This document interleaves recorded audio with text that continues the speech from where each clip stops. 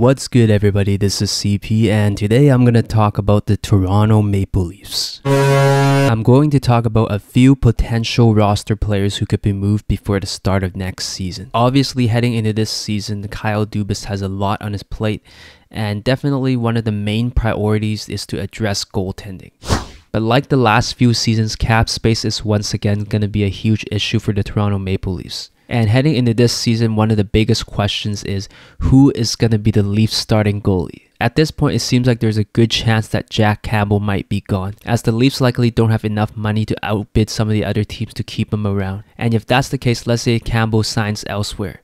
Do the Leafs have enough money to bring in another legit #1 starting goalie? Secondly, Dubas might need to set some money aside to bring back a few RFAs, including Sandin, Kasha, Engvall, and if possible, Mikheyev as well. And realistically, Dubas has been at this job for a while, and quite frankly, this might be his last season to make the right moves before the Leafs look for a new GM. As a result, one realistic option for Dubas is to shed some salary. In that, it might be easiest for him to trade a few current roster players right now, especially if he wants a little bit more wiggle room to work with in free agency. One of the first names who Dubas might be willing to move is forward Alex Kerfoot. Now, just looking at the Leafs roster, I don't expect Dubas to move out any of the big four, including Matthews, Marner, Tavares, and Nylander. In fact, I would be very surprised if he does this season. So by default, one of the names that makes the most sense for me is Alex Kerfoot. He's playing in his final year of his contract at a $3.5 million cap hit. And overall, it's fair to say that the Leafs offense is pretty stacked. So losing a secondary player like Kerfoot shouldn't be a major blow. In many ways, I think this move is a lot better than trading away a key player on the blue line or one of their top offensive guys. At the same time, some of the UFAs still unsigned might come at a little cheaper price point.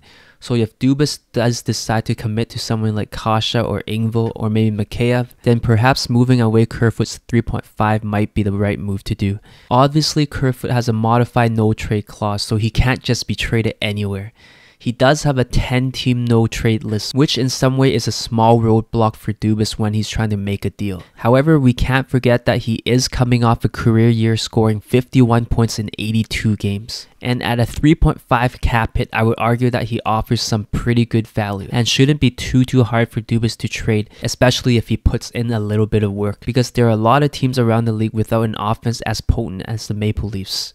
And if they're looking to add some offensive depth, then Kerfoot would probably be a very solid top 6 to top 9 forward to add, as he's a proven scorer in the NHL who can get you around 40 to 50 points.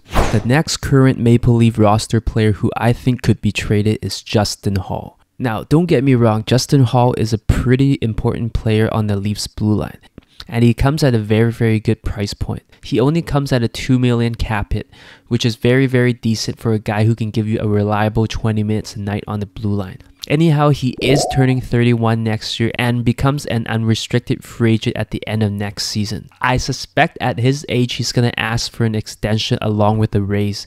And to be quite frank, I'm not sure if the Leafs have enough money to keep him long term. Better, I think the question might be, do they want to keep him? Because right now, if we look at their roster, they have a few younger defenders coming up, namely a guy like Timothy Littlegren, who looks like he's on the come up and is only getting better. Besides needing a new contract in 2 years, I think he could be that guy who steps up and plays a very important role for the Leafs in the next 2 to 5 years. Dubas and management probably wants to save some extra cash just to lock up an RFA such as Rasmus Sandin. And moving forward, it might be most logical for management to give both Sandin and Littlegren time to grow and play into a bigger role on the blue line for years to come. Right now, if we look at the Leafs decor, I would say that Morgan Rielly probably looks like the one that's least likely to be moved in the short term. On top of that, I would say that TJ Brodie and Mark Giordano should be pretty safe to stay for at least the next season. So once again, by default, I feel like a guy like Justin Holl might be one of the first to go.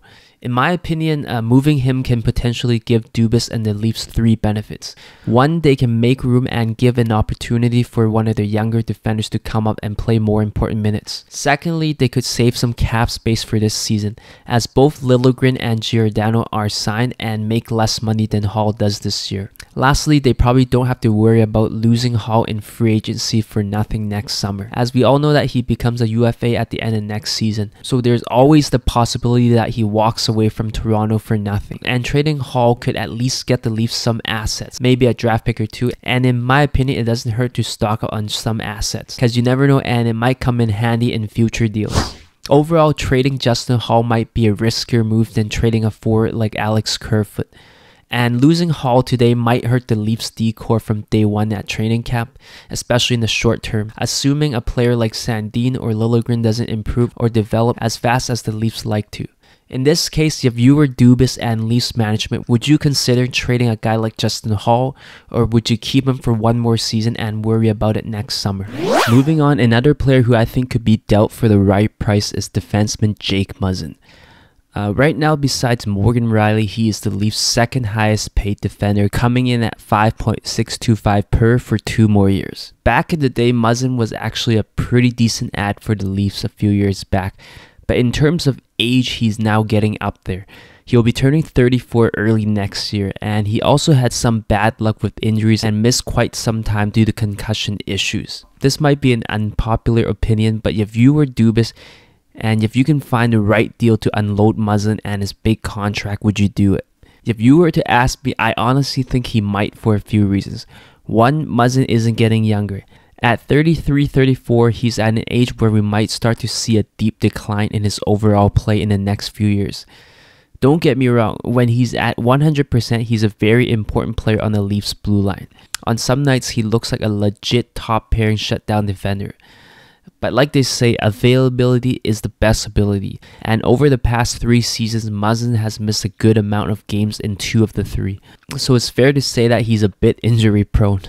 And watching him play last year, he definitely had some good moments. But there were definitely some nights where he looked slow and it seemed like the injuries might have been catching up to him. At the same time, if we look at the Leafs roster, there's a little bit of a logjam on the left side with Rielly, Brody, Muzzin, Giordano, and Sandin all being capable to play on the left side. So losing Muzzin might not be as devastating as some think, in that this could actually make him expendable. Now, some people may argue that you can move Brody on the right side, but to me, the math still doesn't really add up, as there are still 4 players capable of playing on the left-hand side and only 3 spots available. Therefore, on some bad nights, Muzzin could be playing second pairing or third pairing minutes. And do the Leafs really want to do that while paying him almost $6 million? I'm not too sure. With that said, the Leafs need every little bit of cap space they can get right now.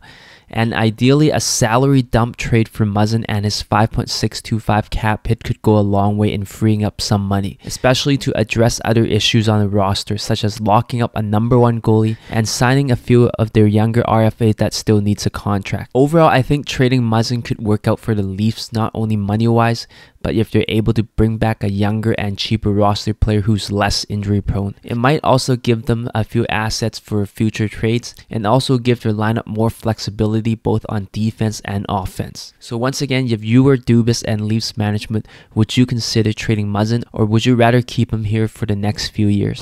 Yeah, so let me know if you agree or disagree with what I said in this video. Feel free to comment below and share some of your thoughts, and I'll see everybody next time.